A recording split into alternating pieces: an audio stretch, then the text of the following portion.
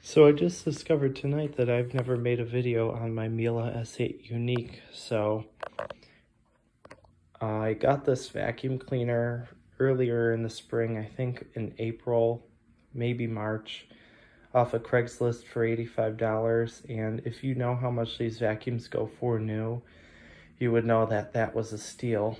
Or I should say went for, because they no longer make this particular model.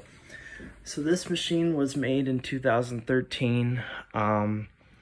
The lady I bought the machine from, it was her parents, and it was definitely used, but they generally, for the most part, kept it in pretty good shape.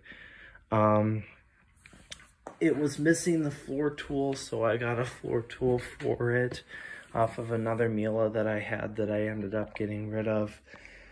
It was also missing this clip up here. You can see I still need to get some glue on from the tape they had around here to keep the handle in. I was able to get another set of non-electric Miele ones that I stole this clip off of, so that part's good to go. I had my friend service the power head because there was some grimy stuff inside the power head, and I just didn't want to mess with it because I'm not terribly familiar with taking Miele's apart quite yet.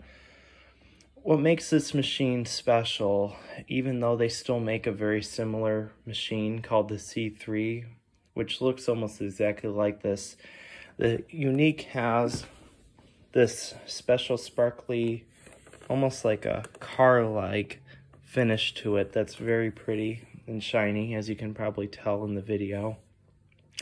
The new one has a matte style finish, so it doesn't sparkle like this does. And this machine also has another unique feature, this velvety-like attachment storage compartment, which the later model does not have either, so that's another kind of a unique feature. The higher-end Miele's also have this extra like rubber bumper-like material around the dusting brush to prevent whatever you're dusting from getting scratched if it's more delicate. So that's kind of an interesting feature. Yeah,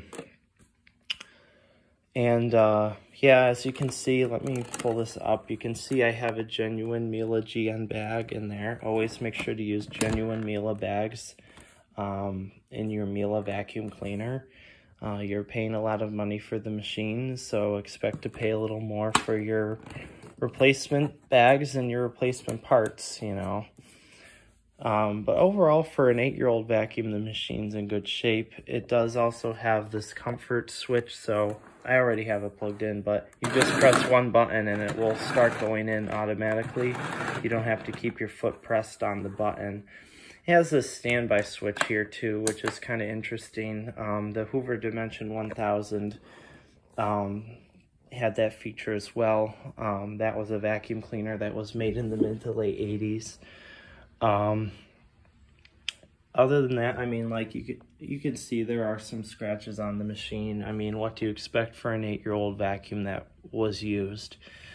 The HEPA filter actually was newer when I bought it, so I didn't have to replace that quite yet, which is nice because they're probably going to be at least $30 or $40 if I buy a genuine one. But yeah, other than that, it's a very nice vacuum. Like I said, they are expensive vacuums. This vacuum was probably about $1,500 new, so they weren't giving them away. But for what you got, it's a very powerful, quiet, and efficient vacuum cleaner. I work nights a lot, so I'm up odd hours of the day, and when I want to vacuum, I can't always use a loud vacuum just to be respectful to the people around me, so I quite often use this just because it's so quiet, which I'm going to be doing tonight. I'm using this vacuum to vacuum my apartment since I have company coming over tomorrow, but it's already, I don't even remember the time, but I think it's probably at least 8 or 9 o'clock, maybe even 10 o'clock now. Yeah, it's a great machine. I have it plugged in, so I'll run it quick. I was actually surprised. I tried it before I started the video, and it was picking up stuff off this carpet that apparently my Hoover over there left behind, which surprised me.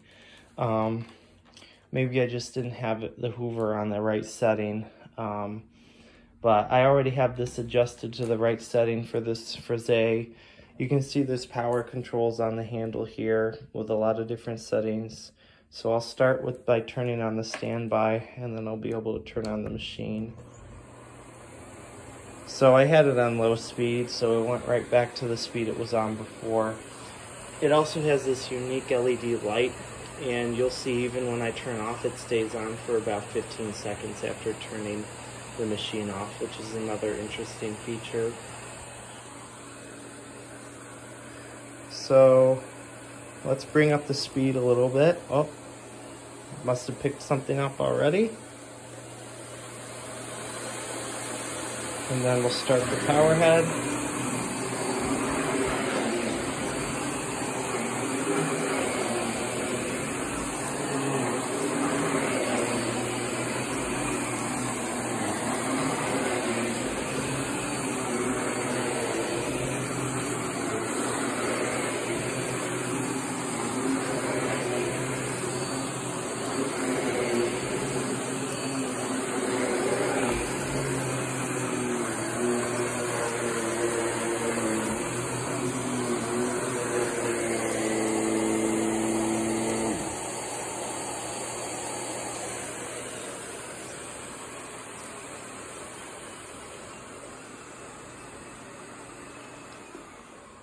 So you can see it's extremely quiet. The only real gripe I have with the machine, the cord is short. The hose is also short, but that's pretty much true of most European style canister vacuum cleaners. They don't tend to have as much surface area to vacuum. You can see even after I turn the standby off, this is going to stay on for a few more seconds, which is interesting. You know, I don't know how many people actually vacuum in the dark, but that feature is there. It does have a telescoping wand, which is really a necessary feature for any canister vacuum. So this vacuum really has everything you need in a vacuum. And, you know, you can't really get much better than Miele for buying vacuum cleaners other than maybe buying like a modern day, which is a central vacuum system. They do have a lot of features. They can get a little expensive to repair as they get older. The parts aren't cheap, but for the most part, they hold up pretty well as long as you take care of them. So I hope you enjoyed the video on this Miele Uniq. If you like these machines, I'm sure somewhere you can find one for sale.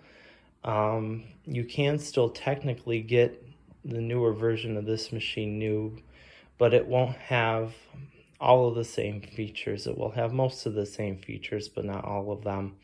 And I think they're still a little bit over $1,000. But yeah, that is the Miele Uniq, and I hope you enjoyed the video.